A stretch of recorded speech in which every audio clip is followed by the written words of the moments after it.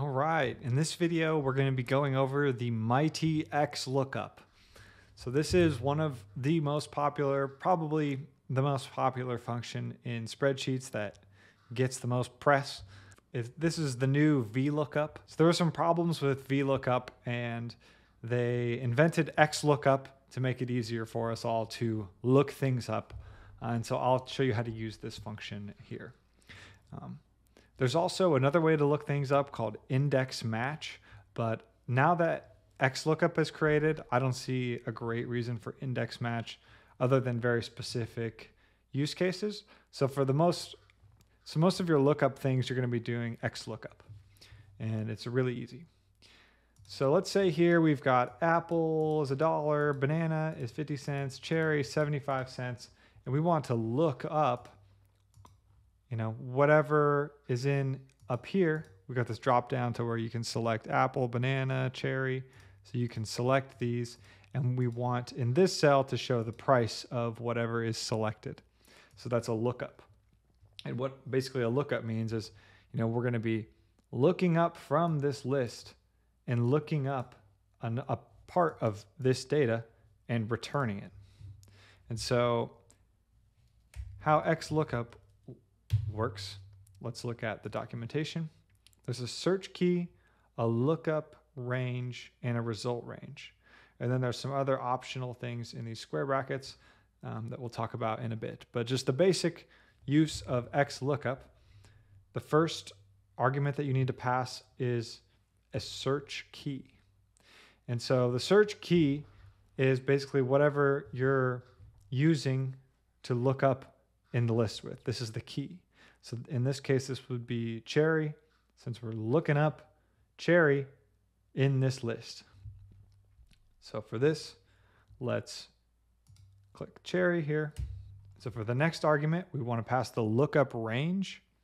And so this is whatever the search key is whatever we're looking up in the lookup range. So the search key and the lookup range are basically like the same kind of data. So we would select this range here. And then the result range is whatever we want to show from the lookup range. So here we want to show the prices. So we would highlight those and close parenthesis. And if we hit enter, it shows 75 cents. It's finding cherry and it's looking up the price. So we can change this to banana, change this to 50, apple, change it to $1, boom. So that's the very basics about how to use XLOOKUP. So let's move on to a little bit more of an advanced example utilizing the if not found argument. So here, let's say we have a list of animals and the noise that they make, and we want to look up basically like the sound of the animal based on whatever is in this cell. So to do that, we can use XLOOKUP like we used before. Search key is dog. Lookup range is this range that has dog, cat, bird in it. The result range is going to be the noises that they make. So let's do that. And so this works just like the previous example where we type in something here, it looks it up in this and returns whatever we have here. So bird, but let's say we type in horse here, which is not in this list. It gives us this ugly error here. And so what you can do in XLOOKUP is pass a fourth parameter or argument to this, which is optional because it's in square brackets. This is called the missing value argument. So if there's a missing value, we can show basically a placeholder instead of the ugly NA message. So maybe we could type not found here. And so whenever we type in horse, it's not found in the list. It shows not found instead of that ugly hashtag NA. So dog, cat, meow, pig, not found. But let's say we add pig to this, oink. And then what we have to do is now we have to expand our range to go down one more cell so that we're over the whole range now. And it'll type oink, but horse is still not there, so horse would be not found. So that's how you use the optional if not found argument in the function, which is the fourth thing you pass to it.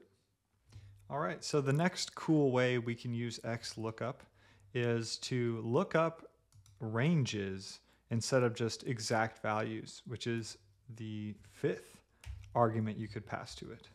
So let's say we have this scenario where we want to be able to type in a score here, and based on that score, pull in the grade.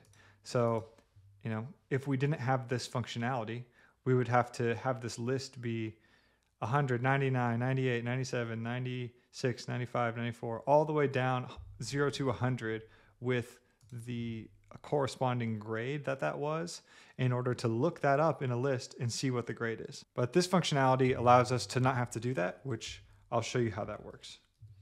So XLOOKUP, just like we normally do.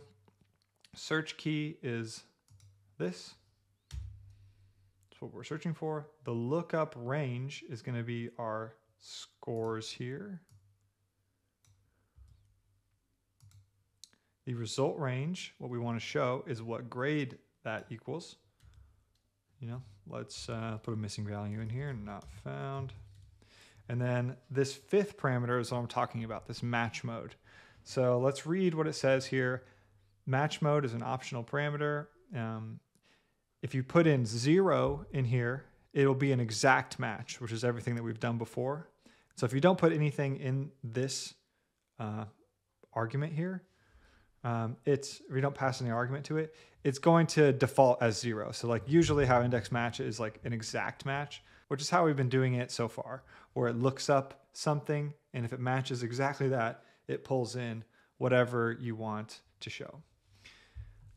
But what this match mode allows you to do is to search for like greater than or equal to in your search, which is useful for doing things like this where we pull in the grade. So it says how to find a match for the search key. 0 is for an exact match. 1 is for an exact match or the next value that is bigger than the search key. -1 for an exact match or the next value that is lower than the search key. And then you can use 2 for a wildcard match. But in this, if you're putting in a match mode, you'll usually be doing 0, 1, or -1. So here we're going to put a -1, and I'll show you how that works. So we put -1 in there, and it's giving us an A. We've got 95 here. 90, it still works. 85, B. 70, C. 75, 65, D. 50, F. 10, F. 99, A. So how this works is, see it says -1 for an exact match. So if it equals 90, 80, or anything exactly like that, it will match that. And then it says, or the next value that is lower than the search key. And so that's going to pull in anything that is that value or greater. So for example, when you type 95 in there, it's going to look for 95 or the next value that is lower than the search key, which is 90. It's going to 95, 94, 93. Is there anything else there? What's the next one? It's 90, and it's going to pull that in. And then it's going to go use 90 as the lookup, and it's going to look up the score or the grade that 90 reflects. And then it works that way for all of them. So if you type 85 in, it's going to look for 85 as an exact match, or it's going to find the next one that is lower than that. So basically what you have to do here is treat these all as kind of like greater than or equal to when you're using -1. And if you wanted to do it the other way with 1, what you could actually do is make this 100, this 90, 80, 70, 60. Change this to a 1. Whoops, not 11. So 99 would be an A, Actually, we might have to make this 89, but let's see what it says for 90 when we plug that in. So 90, it says it's a B. So you actually would have to put 89 here, 79, 69, 59. So this is going to look for this greater than or lower. So, yeah, so 89, B. So there's two ways you can do it using 1 or -1. -1 searches for greater than or equal to, and 1 searches for less than or equal to. So any grade less than or equal to 100, but not less than or equal to 89 will pull in the A, and so on and so forth down the list. So you can use it whichever way that you like. So 0, 1, and -1. 0 is exact match. 1 is less than or equal to, and -1 is greater than or equal to. Not a lot of people know how to use it this way, so you knowing how to use this is going to be really awesome for a lot of things that you do in spreadsheets, and I think you'll impress some people. All right, let's take a look at the third optional argument in XLOOKUP. So this is another more advanced way to use XLOOKUP. So let's say we've got here a list of salespeople, the date that they sold something on, and the total sales for that day. So here we only have 2 people, Alex and Bob, and the sales that happened for them on these days. And so let's say we want to look up maybe the first sale for Alex or Bob in this list, or the last sale. So here, if we just do an exact match on Alex, it's going to, there's more than one Alex in this list. So which one of these does it look up? Does it look up this one and find it? Does it look up this one and find it? And so let's play around with this and see what we can do to customize XLOOKUP to make it do exactly what we want it to. So search key is Alex. Lookup range is this range. Result range is these sales. We want to pull in this person's sales. Oops, I still have sound here from the previous video, but I'll change that in a sec. So if there's a missing value, not found. We want to do an exact match here because we're looking at Alex exactly in this list. So we're going to put 0. And so here's search mode. We can do a 1 or a -1 is what you're mostly going to be using here. So if you type in 1 here, it's going to search from the first entry to the last one. And so let's see how that works. It's going to pulls in 500 for Alex. So it goes down this list of Alex, and whenever it hits the first Alex, it's going to pull in the first sales in this list. So we can see Alex says 500, but if we type Bob in here, it says 600 because this is first Bob, 600. So if we flip this to -1, Bob says 650 because it's basically going to go in the opposite direction.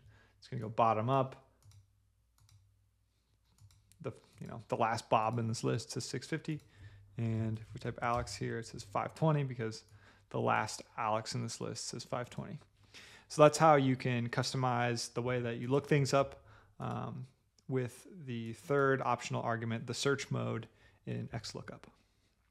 So that's XLOOKUP, and I just want to talk about a few more things before we go, some little nuances of XLOOKUP. So sticking with the same example as before, but I just simplified it a little bit. I added a few more salespeople and the number of sales, and we're doing a lookup based on salesperson to see what the number of sales they got. So one nuance of XLOOKUP is these, the lookup range and the result range have to be the same length. So here, let's bump these down to 12. And so, we're looking up the salesperson and whatever the sales are. But if let's say I make this list actually here, where I'm going one more down, where these don't match up, it's going to give me an error. See, it says NA. So that's one common thing. If you're getting an error with your XLOOKUP, first go see that the ranges are the exact same length, because that's how the function works, is it goes through these two lists and matches them up together. And if those lists aren't the same length, it's going to error out and not know what to do. So make sure the lists are the same length. So I'm going to bump this back to 12. Another cool thing XLOOKUP can do is horizontal matching. So I'm going to copy and paste, just transpose this list. It looks kind of crazy, but give me a sec.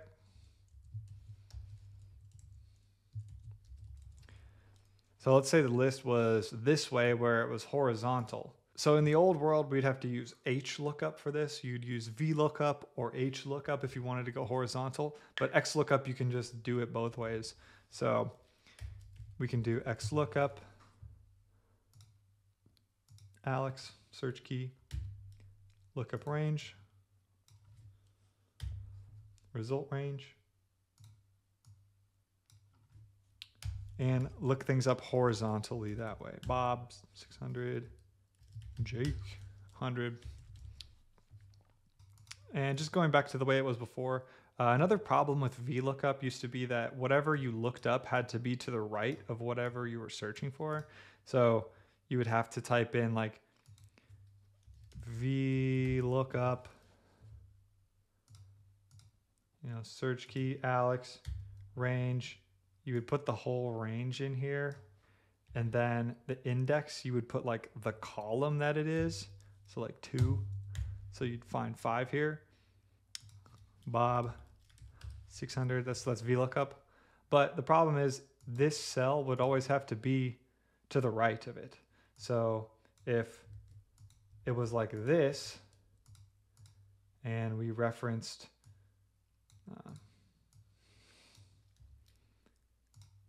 this range, and we wanted to do 1 here to look up that, it just like doesn't work, because how VLOOKUP does is it goes to the left is the lookup thing, and then whatever is to the right is things that you can pull in. And so this has a lot of problems where like you also have to figure out like how many columns over something is from your lookup, and it just makes your looking up kind of a pain.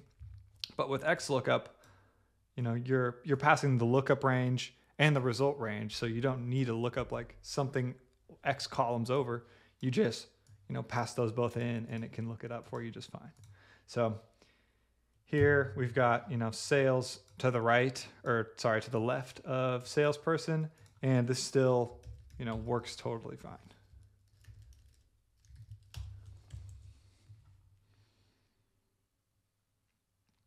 So those are some of the reasons we use XLOOKUP now instead of VLOOKUP and HLOOKUP. So usually people who are advanced in Excel would just not use VLOOKUP and HLOOKUP. They would just use index match, which is a little bit more complicated, but it solves those problems with VLOOKUP and HLOOKUP.